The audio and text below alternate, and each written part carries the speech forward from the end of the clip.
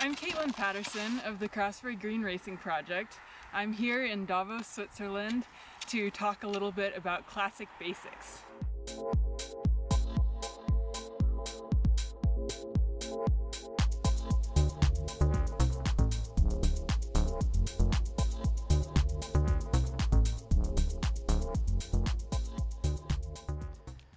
Okay, so a few classic basics. I'm thinking of targeting as you get back on snow.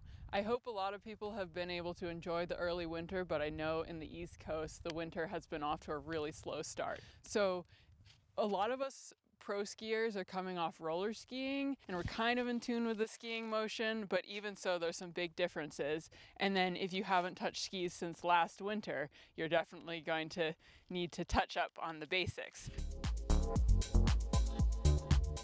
So one of the most important things I think is to have a dynamic kick to do a nice little pop down onto the snow to set your wax, or if you're using skin skis to set the kick there. So I'm going to show you a little dynamic kick.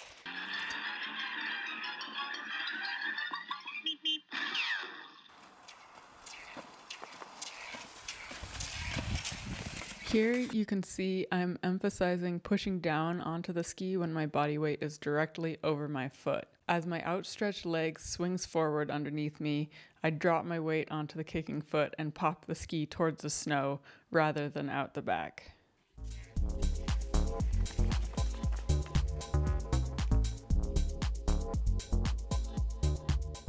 My second tip is to make sure you fully shift your weight from one ski to another. On roller skis, it's really easy to get away with shuffling, which is staying centered and always having some pressure on both feet.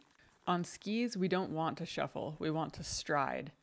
A full weight shift allows you to ride the ski further while gliding and also allows you to fully compress the wax pocket for the best grip. What you want to focus on to achieve weight shift is driving the gliding leg forward and a sense of truly balancing on that one leg.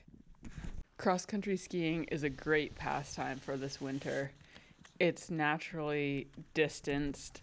You're outside in the fresh air, staying active. I hope you're able to find snow near wherever you live, and good luck dialing in your stride and glide.